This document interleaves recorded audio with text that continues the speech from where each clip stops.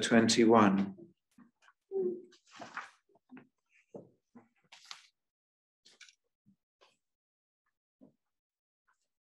Now I'd like to consider this little portion, but as our Lord implies, setting before us in simple picture form the appeal of the gospel.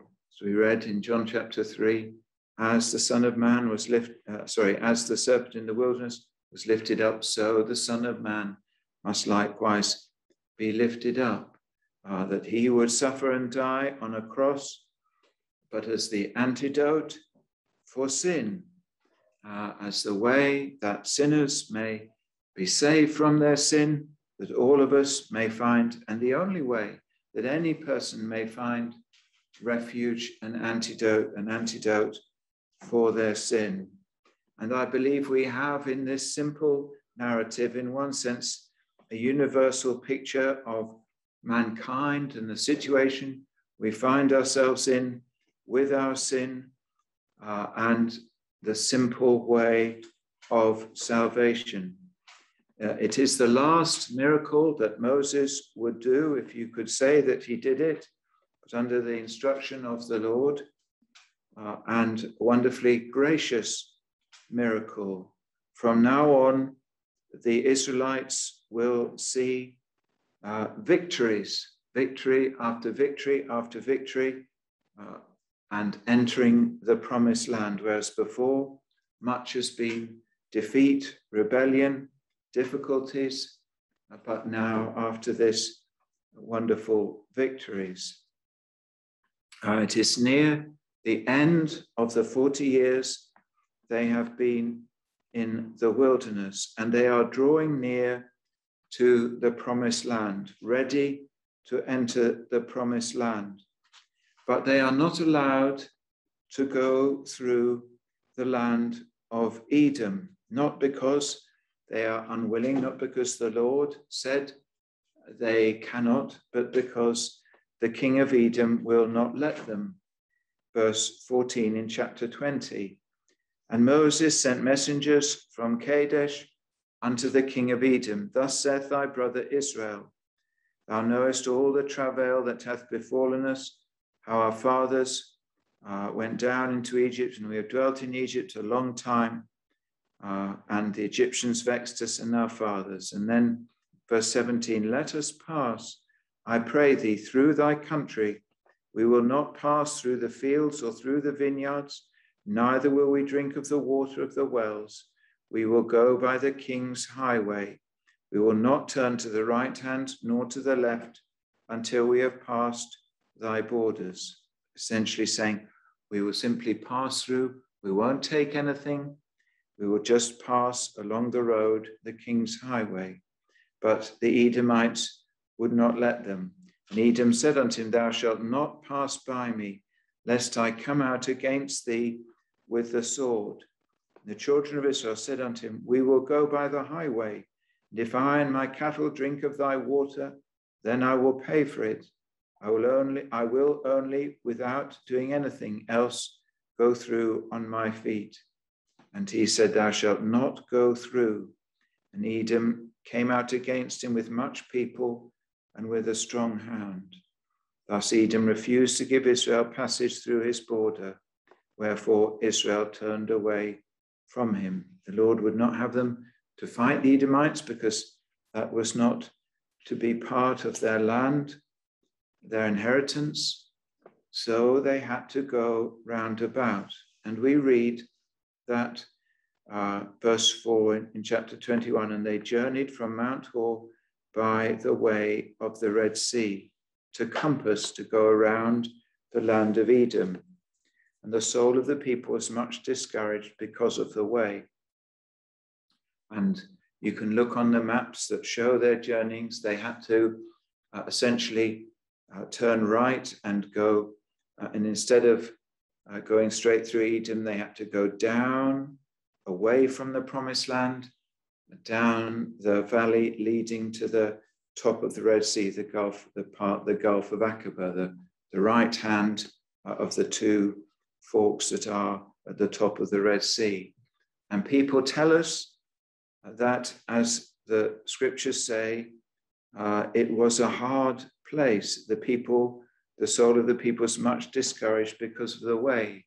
It was relatively flat, I think, but full of rocks, obviously a desert land, and difficult and hard for the people to journey along that way, and obviously discouraging to be going the opposite way to the way that they wanted to go. And so they complain. They are grieved at it, and they complain against the Lord and against Moses. Verse 5, and the people spake against God and against Moses. Wherefore, or why have you brought us up out of Egypt to die in the wilderness? For there is no bread, neither is there any water, and our soul loatheth this light bread. They go back to the ways that, by and large, it was their fathers, because this is a new generation. Nearly all of the previous generation have died in the wilderness. Now this is a new generation, but they are in danger of repeating the same sins that their fathers did, and blaming the Lord and blaming Moses. Why have you brought us up to die in this wilderness? And unbelief rearing its ugly head amongst them, that would ultimately, if allowed to continue, would be fatal. They would again not enter the promised land. They would be there, and Moses could not lead them into the promised land. And in many ways, I'd like to take it, and I don't think I'm stretching it too much. I think it is a picture, in one sense, of mankind in the world, for all men in the world. Whose fault was it that they were having to take this route? Was it the Lord's fault? Was it Moses's fault? No, it was the Edomites' fault. And before that, it was their father's fault, because their fathers had rejected the promise of God and were unwilling to take God at his word and enter the promised land. And so they had wandered for the 40 years. And they were now where they were because of their father's sin initially, and then also the people of Edom, the unkindness of the Edomites. And in one sense, I think a picture of mankind, that we are in a sorrowful state. We are the world and men. We are in a sorrowful state. Life can and is hard for many because we are sinners by nature. We are under the curse of God, and we face many sorrows. But we cannot blame the Lord. We cannot blame God, as many people do.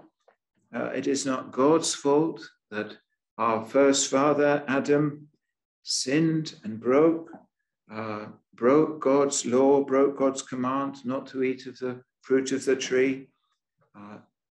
It was his fault, not the Lord's, and that has brought sorrow upon all his descendants. And in many ways, often, sorrow in the world is due to men, not just Adam's sin, but to the active wickedness of men. Spoke to a few young ladies, I think, from Bath College on Friday, and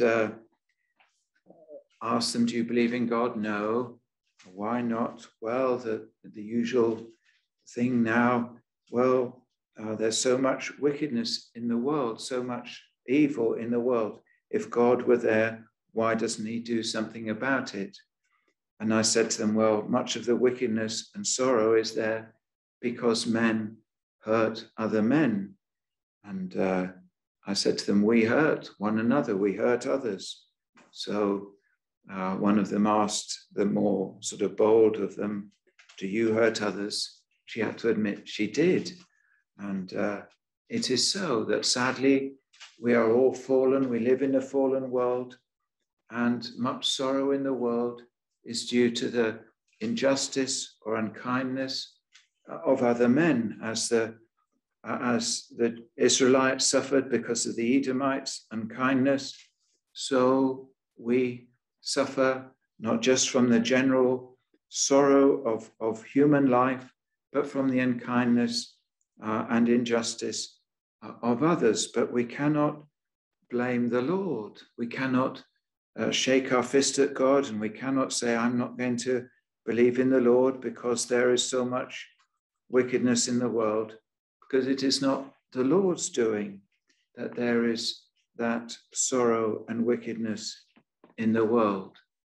And the Israelites, in that sense, I believe, are a picture of all mankind. And our natural reaction is to complain against the Lord and to shake our fist at him. For many, that is what they do. It's not to say, Moses does not say in any way they had an easy time. He says it was a hard way. They were discouraged because of the way, and it was a hard way.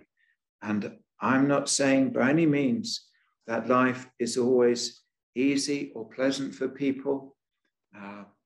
Sorrows come and will inevitably come in one sense. I read just of a young couple, well, about 30, I think.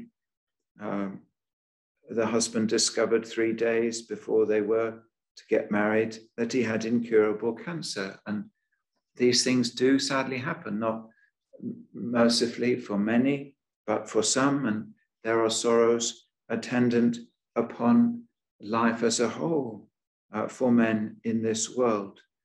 But the worst thing we can do is to shake our fist at the Lord and harden our hearts against God and say, no, I'm not going to seek him. I'm not going to trust him.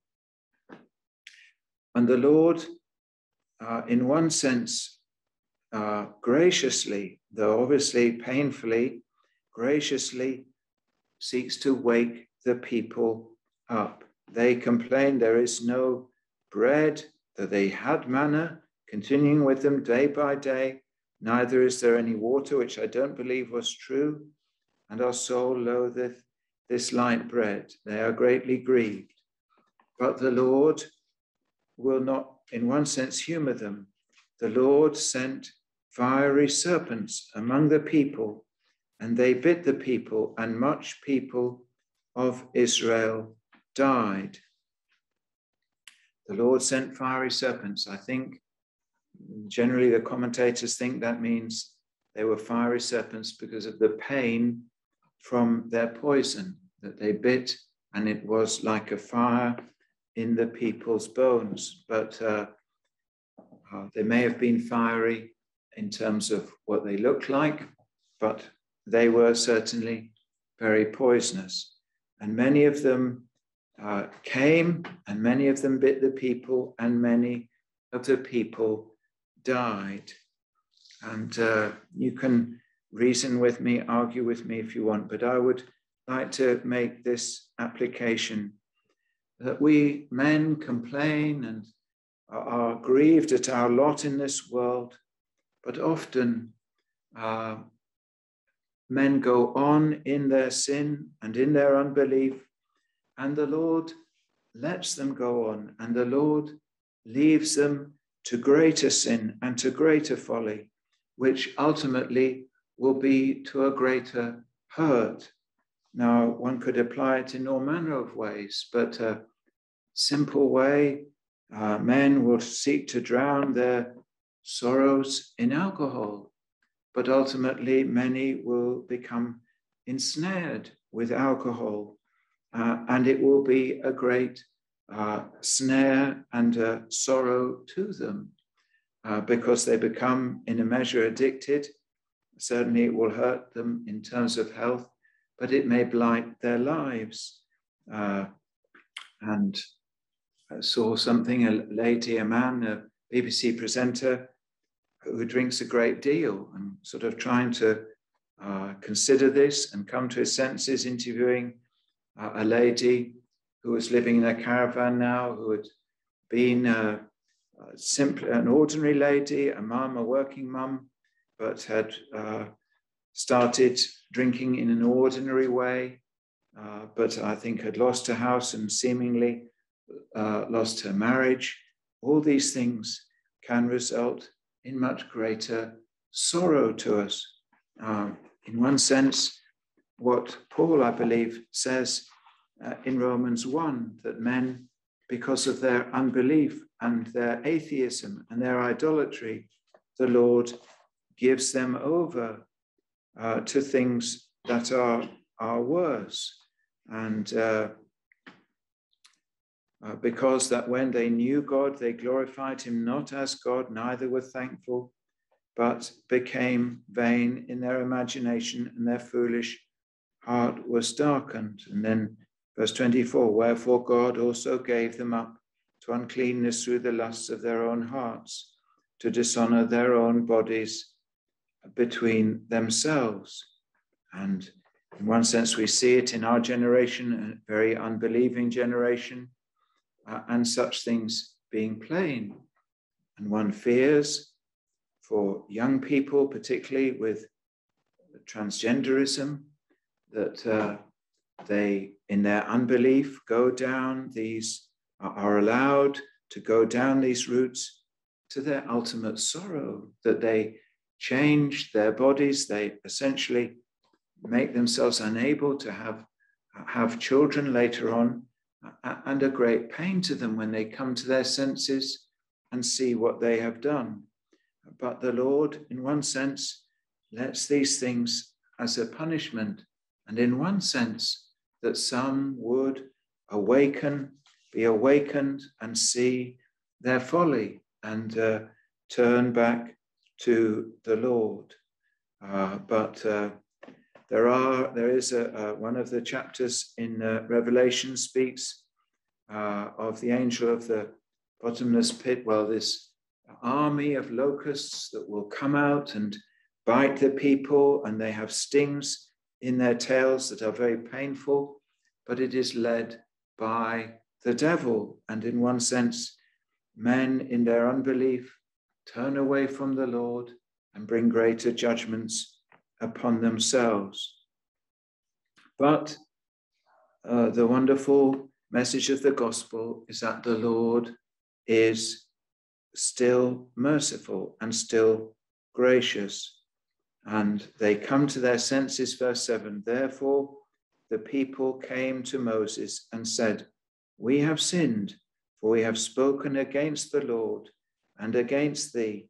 Pray unto the Lord that he may take away the serpents from us. And Moses prayed for the people. Very rightly, and in one sense, in the purpose of God, they see their folly. They simply come and confess their sin to the Lord through Moses, and ask Moses to pray. And the Lord could have just taken them away, but the Lord gives Moses a particular way that they are to be saved. And the Lord said unto Moses, make thee a fiery serpent, and set it upon a pole, and it shall come to pass that every one that is bitten, when he looketh upon it, shall live. Moses made a serpent of brass and put it upon a pole, and it came to pass that if a serpent had bitten any man, when he beheld the serpent of brass, he lived. The Lord would have them to have a way, the easiest of ways, the simplest of ways, but each individual must, as it were, look to that serpent. They could look at any point in the camp. If they were bitten, they didn't need to run, they didn't need to be taken. All they had to do was look, and they would be made better. And the Lord obviously gives it as a gracious antidote for them, but as a very simple and as a very plain type or picture of what the Lord Jesus would do, that we might understand that simply by faith in him, by looking to him as the one crucified for us, for sinners, we shall be made whole. In one sense, it could not be more plain, as the Lord says, and as Moses lifted up the serpent in the wilderness, even so must the Son of Man be lifted up, that whosoever believeth in him should not perish, but have eternal life. And the serpent is a very simple picture. I think if I may explain it in two ways. Firstly, the serpent was a cursed creature, was it not? Cursed by the Lord in the Garden of Eden. And Christ has come to redeem us from the curse, but he had to be hung upon a tree to be, as it were, cursed in our place. He had to bear the crown of thorns, another sign of the curse, that he was bearing that ancient curse put upon Adam and Eve. And Galatians, very precious verse, Galatians 3, verse 13, Christ hath redeemed us from the curse of the law, being made a curse for us, for it is written, cursed is everyone that hangeth on the tree, that we might be saved, not from obedience to the law, but by faith in the Lord Jesus Christ, that he says that the blessing of Abraham might come on the Gentiles through Jesus Christ, that we might receive the promise of the Spirit through faith. He was to be made a curse, and as it were, the serpent, the cursed creature, put upon the, raised up so that men could look to it to be saved. And similarly, same really, but put in a different way, 2 Corinthians 5, verse 21, for he hath made him to be sin for us who knew no sin, that we might be made the righteousness of God in him.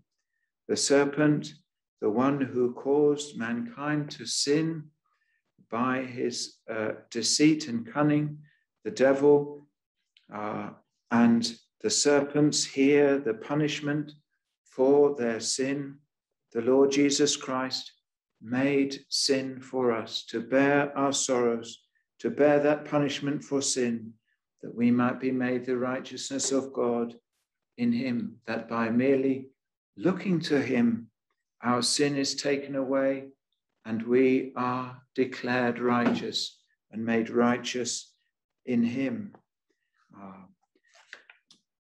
And the serpent is such a wonderful and a simple picture of the Lord Jesus Christ, bearing that suffering, that punishment for sin upon the cross, being lifted up upon the cross so that we would know that he has been cursed for us, been made sin for us, that we can be set free and we can be made whole again.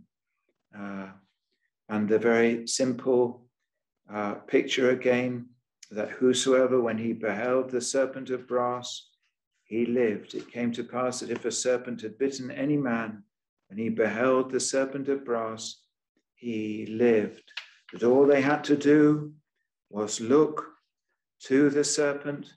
All men have to do now is to look to the Lord Jesus Christ, and they shall be made whole. It was the only way. There was no other antidote. They could not run to Moses and say, give us some potion, some medicine. He had nothing. All they could do was look to the serpent of brass. All they had to do was look.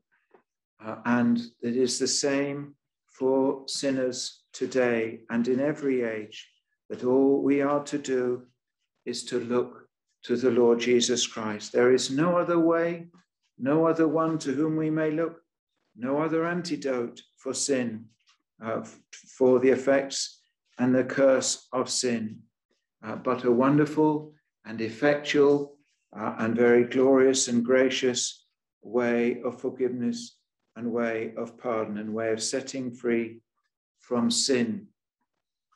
Again, one tries to explain to people when they say, I'm not going to believe in God because there is so much wickedness in the world.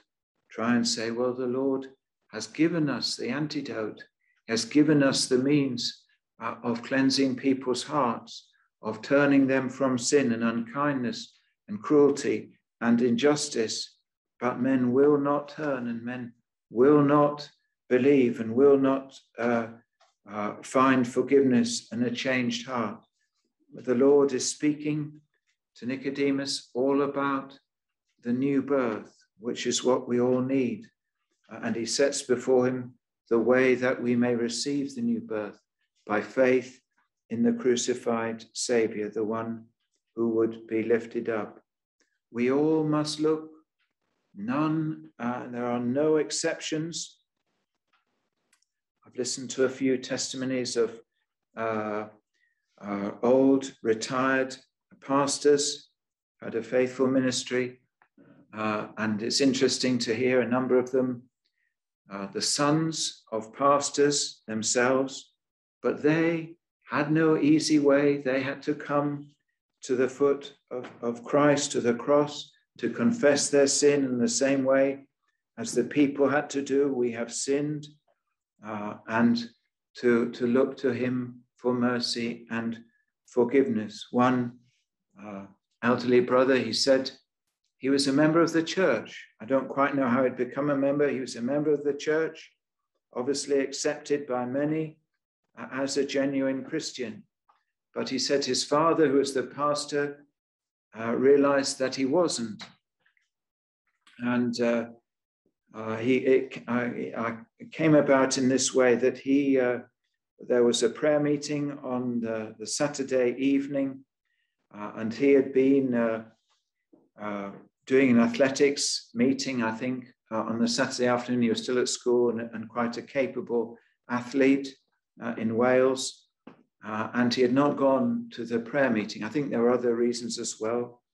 But he said his father, shortly after that, preached on Ananias and Sapphira from Acts 5, and speaking of their hypocrisy and saying there are those in the church who prefer athletics to the prayer meeting.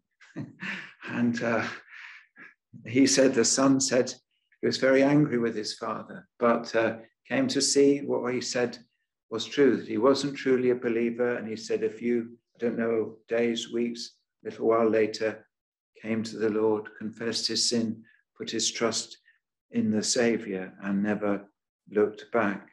But that is the only way we can be saved. It is the simplest, most wonderful, most effective way, no other way that takes away sin, if we may look to the Lord Jesus Christ and be saved. And may he help us, may our trust ever be in him, and may we never be discouraged, but ever look to him in all our difficulties, in all our needs, whenever we are convicted of our sin, and know that he will save and he will help. Amen.